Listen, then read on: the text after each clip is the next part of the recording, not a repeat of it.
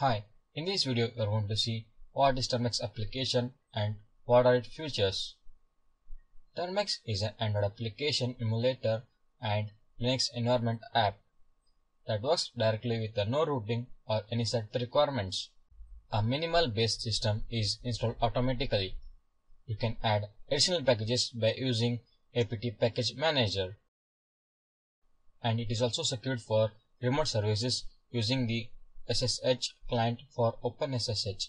So before going to the further explanation, I am going to tell you what is OpenSSH.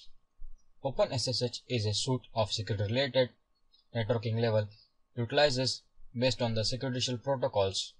Means there are some of the protocols which are carried out through the Termux application.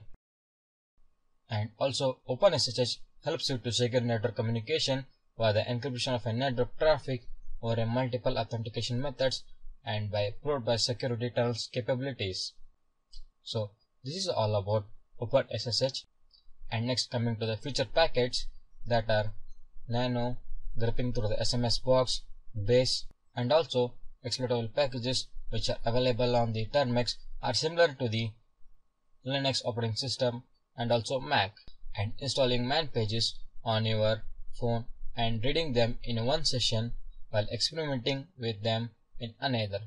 And also it consists of some of the add-ons like Terminal API, which exists the Android and Chrome hardware features. And the second one is Termux boot.